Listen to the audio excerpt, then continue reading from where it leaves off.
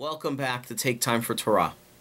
This week is Parshat Naso, the second portion of the book of Bamidbar, of the book of Numbers.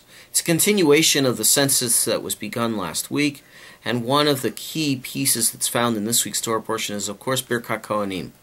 The Kohanim, the priests, would go out and bless the entire Israelite community, certainly on specific holidays, but certainly this blessing has now been used in many contexts.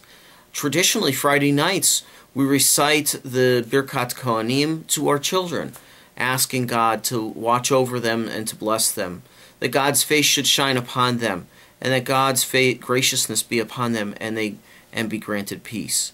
Yivarechacha Adonai v'yishmerecha, Ya'er Adonai panav elecha v'yichuneka, Yisa Adonai panav elecha v'yasem lecha shalom. This blessing is more than just the Birkat Kohanim. This is a blessing that is threefold, that should give us blessings of spirit, blessings of faith, and blessings of material wealth. You see, it's not a bad thing for Jews to pray for material wealth and to find comfort. You see, as we pray for wealth and we gain wealth, we also give back. The more that we gain, the more we should give.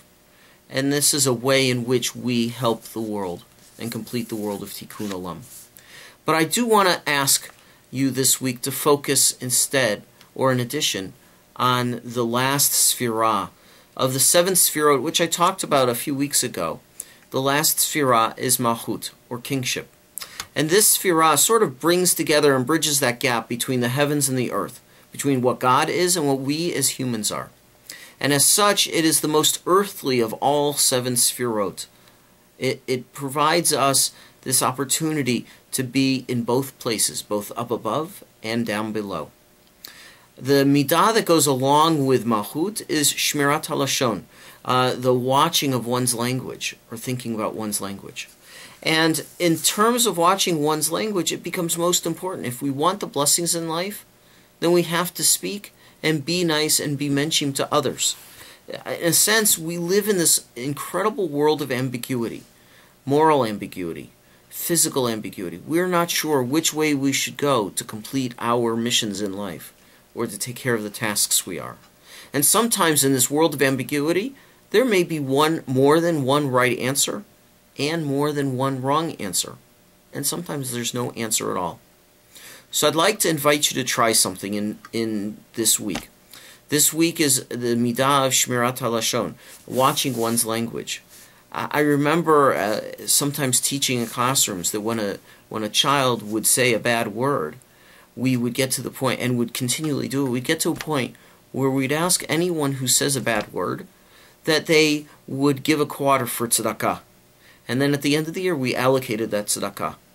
So I'd like to invite you to try that. You see, at the end of the Amidah, we say, Elohai netzor l'shoni meira. May God keep our tongues from speaking evil. Well, it's not just God's who's responsible.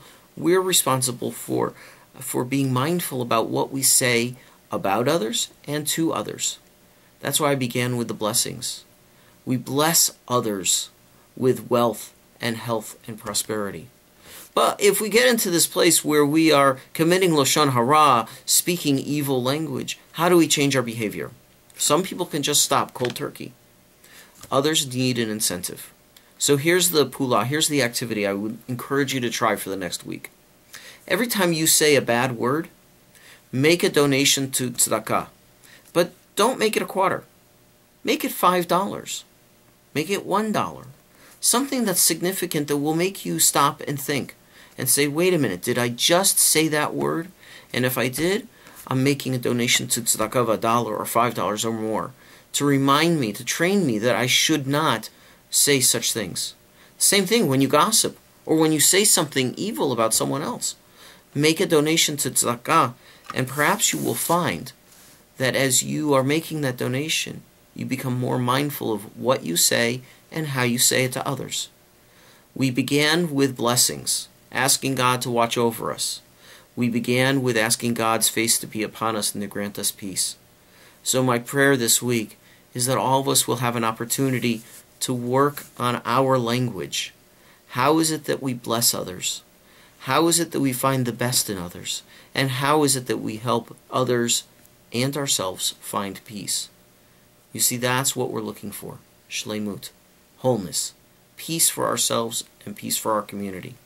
One of the ways to do that is to refrain from lashon hara, gossip, and evil speech. Shabbat Shalom. I invite you to join us on Tuesday night for our Tikkun Leil Shavuot. Call the office for details, and I'll see you in 2 weeks after Shavuot. Shabbat Shalom. Shabbat Shalom.